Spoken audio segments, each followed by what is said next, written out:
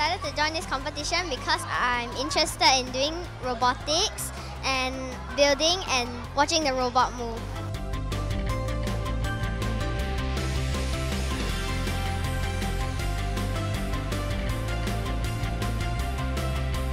When I was preparing it, it's like very difficult because sometimes we need to communicate and sometimes it's not really very easy because we, the seniors, must learn it first before teaching the juniors.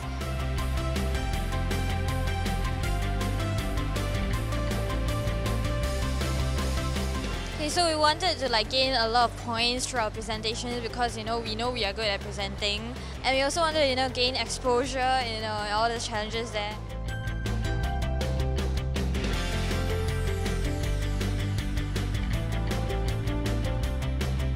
This is my second time coming into this competition, so I really encourage people who love programming and robotics to join this competition because you have learned a lot of stuff and gain a lot of knowledge.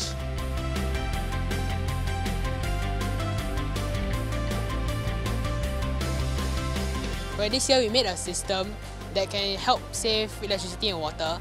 It can be easily applied to homes and buildings, and it's supposed to help those common problems at home.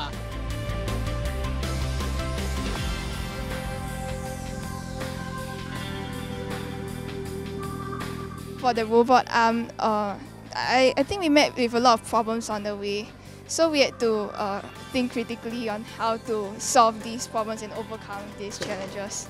Although we only took 1 month out of the whole year, but it was still a very fulfilling experience for us.